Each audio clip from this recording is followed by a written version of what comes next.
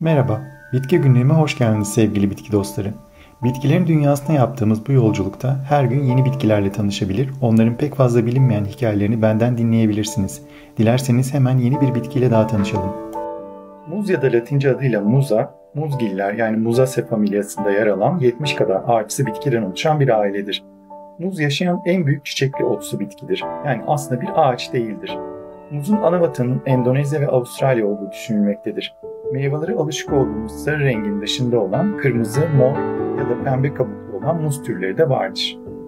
Örneğin Musa coccinea'nın kırmızı kabuklu meyveleri, Musa velutina'nın ise pembe kabuklu meyveleri vardır. Muzun bazı ülkelerde pişirilerek yenen daha az şekerli ya da şekersiz, daha bol nişasta içeren ve daha sert kokulu türlerine planten denir. Tüm muz türlerinin meyveleri yenilmez. Muzun süs için yetiştirilen türleri de vardır. Günümüzde yenilebilen meyveler veren tüm muz türleri Musa acuminata ve Musa balbisiana'nın alt türleridir. Bu kültür çeşitlerinde meyvenin içinde çekirdek bulunmaz. Oysa muzun ilkel atısı bol çekirdekli bir meyvedir. Muzun Latince adının kökeninin Arapçadaki maus sözcüğüne dayandığı düşünülmektedir. Aynı zamanda Musa esin perisi yani mitolojideki müzler anlamına geldiğinden muzun eski Latince adı Musa sapientum imiş, yani aklın esin perisi. Bu isim artık kullanılmıyor olsa da bunda bir gerçeklik payı yok değil. Çünkü olgun bir muz içerdiği serotonin, dopamin ve norepinefrin hormonları nedeniyle beynin yaşlanmasına engel oluyor, hafızayı güçlendiriyor ve öğrenmeyi kolaylaştırıyor. Muzun İngilizce'deki karşılığı olan banana ise Batı Afrika'da Senegal, Gambiya ve Moritanya'da konuşulan Wolof dilindeki karşılığı olan banana'dan gelmektedir. Meyvasının dışında bitkinin liflerinden doğal iplik de yapılabilir.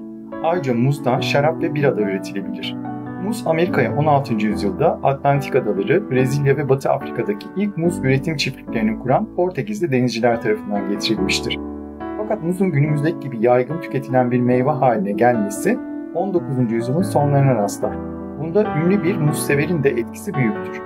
Ünlü yazar Jules Verne 1872 tarihli 80 Günde Devralem kitabında muzdan bahsederek bunu daha geniş kitlelere ilk defa takdim eden kişidir. Muz meyvelerini gövdesinin üst kısmından sarkan ve ucunda bitkinin çiçeği bulunan bir tek dal üzerinde salkım halinde oluşturur. Buna muzun kalbi denir ki aslında muzun kırmızımsı çiçeği gerçekten de bir dalın ucundan sarkan bir yüreğe benzer. Çiçeğin iç kısmındaki dişi organlar zamanla muzun meyvelerine dönüşür.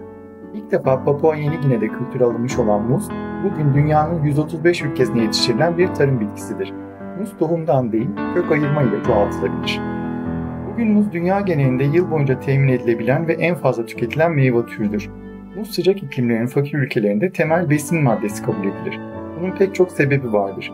Ortalama 125 gram kadar olan muzun %75'i sudan, geriye kalan %25'i ise katı maddeden oluşur. Muz son derece besleyici, vitamin, mineral, protein ve amino asit açısından zengin bir meyvedir.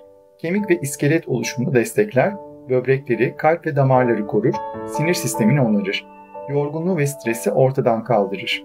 Bu özellikleriyle muz profesyonel sporcuların önem verdiği bir gıdadır. Gelişme çağındaki çocuklar için de muz çok önemlidir. Ayrıca muz bağırsak hastalıklarına karşı da vücudu korur. Bu arada kabızlık sorunu yaşayanların tüketmemesi tavsiye edilir.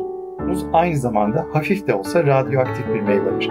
Bunun nedeni tüm meyve türlerinden daha çok potasyum içeriyor olmasıdır. Fakat tabii ki bu tehlikeli düzeyde bir radyoaktivite değildir.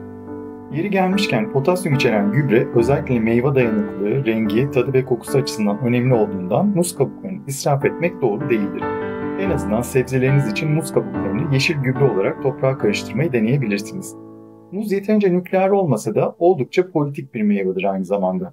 Soğuk Savaş yıllarından itibaren muz tacirleri dev üretim çiftlikleri kurdukları Orta Amerika ülkelerinin ekonomilerine yön vermeyi ve siyasetlerine karışmayı kendilerine hak gördüklerinden Muz Cumhuriyeti tanımının doğmasına da sebep olmuşlardır. Zamanla bu tacirler günümüzün çok uluslu muz üreticisi şirketleri olan Chiquita ya da Dole gibi firmalara dönüşmüşlerdir. Kök kaynaklı yerel üretimlere, uluslararası pazarlara ulaşma ve rekabet şansı bırakmayan bu kuruluşlardan Amerika Birleşik Devletleri kökenli Chiquita, yakın bir tarihte İrlanda kökenli Fifs ile birleşerek dünyanın en büyük ve rakipsiz meyve üreticisi haline gelmiştir. Muz olgunlaşmadan hasat edildiği ve pazara ulaşana kadar olgunlaşmasını geciktiren işlemler gördüğü için masraflı bir üretim biçimini gerektirir. Paranın güçle, gücün ise aslında evrensel olması gereken yaşama hakkıyla eşdeğer tutulduğu bir dünya düzeninde bu dev kuruluşların varlığı ürkütücü bir geleceğe de işaret ediyor. Günümüzde hızla devam eden genetik araştırmalarla pek yakında mantar hastalıklarına karşı süper dayanıklı GDO muzlar ya da diğer adıyla transgenik muzlar da yemeye başlayacağız. Nitekim dünyanın en çok muz üreten ülkesi olan Hindistan ve Çin, GDO tohumlara çoktan kucak açmış ülkelerden ikisidir. Ben muz bitkisini ve ilginç görünümlü çiçeğini ilk defa 90'lı yılların başında Marmaris'te bir pansiyonun bahçesine görmüş ve incelemiştim. Yıllar sonra muzla ilgili ilginç bir şey daha öğrendim. Doğada yiyecek olmadan hayatta kalmak zordur ama susuz hayatta kalmak ise imkansızdır. İşte muz bu aşamada da insanlığın yardımına yetişir. Fakat muz bitkisinden su elde etmeniz için yetişkin bir bitkiyi feda etmeniz gerekir. Çünkü yerden bir karış yükseklikte kalacak şekilde kökünden kesilen ağacın ortası oyulur ve bu kısmın saatler sonra içilebilecek temiz suyla dolması beklenir. Bu teknik çok gerekli olmadıkça kullanılması önerilmeyen bir teknik. Çünkü artık çok daha basit su elde etme yöntemleri var. Bu da doğada hayatta kalma konusuna ilgi duyanlar için küçük bir dipnot olsun. Hindu mitolojisine göre muz ağacı bolluk ve refahı temsil eder. Çünkü muz evrenin koruyucu tanrısı olduğuna inanılan, dünyayı 9 kez felaketlerden kurtaran ve 10. kez geri dönmesi beklenen Tanrı Vishnu'nun bahçesinden gelmektedir. Bir Maya efsanesine göre ise muz bitkisi gökyüzünü yer altına bağlayan, yaşayanlara hem gıda hem de hayat veren, tıpkı Hindu mitolojisindeki gibi yeniden doğumu simgeleyen kutsal bir ağaçtır. Güney Amerika yerli kültürlerinde muzun iyileştirici ve kötülüklerden koruyucu bir güce sahip olduğuna inanılmış, muz bitkisinin yapraklarından tılsım ve muskalar yapılmıştır. Bazı Afrika kültürlerinde ise muz dişi enerjiyi ve doğurganlığı simgeler ve dini törenlerde bereket tanrıçasını onurlandırmak için kullanılır. Muzla ilgili çok sayıda efsane var ama bu videoyu da bir Polinezya efsanesiyle noktalayalım. Polinezya mitolojisinde önemli tanrısal bir karakter olan Maui, hasta annesi için ormanda yiyecek ararken büyük bir muz ağacına rastlar. Maui ağaca tırmanıp muz toplamaya çalışırken ağaç ortadan ikiye yarılır ve Maui aniden ağaçtan düşerek kendini yeraltı ülkesinde bulur. Yeraltı ve ölüm tanrıçası Hinenuitepo ülkesine izinsiz giren bu yabancıya öyle öfkelenir ki Maui'nin yeniden yeryüzüne dönmesine engel olur. Fakat kıvrak zekalı Maui, ölüm tanrıçasını kurnazca bir oyun oynayarak ondan kaçırdığı ateşle yeryüzüne geri dönmeyi başarır. Topladığı muzları pişirip hasta annesine yedirir ve hasta kadını iyileştirir. Yer altından getirdiği ateşi de kendi halkının kullanımına sunar. Binlerce yıllık bu eski hikaye doğanın gerektiğinde insanı iyileştirebilecek güce sahip olduğuna ve kıvrak bir zekanın ne kadar önemli olduğuna işaret etmektedir. İzlediğiniz için teşekkürler. Bitki günlüğümün daha fazla bitki severe ulaşabilmesi için abone olmayı ve beğendiğiniz videoları sevdiklerinizle paylaşmayı lütfen unutmayın. Bol çiçekli günler dilerim.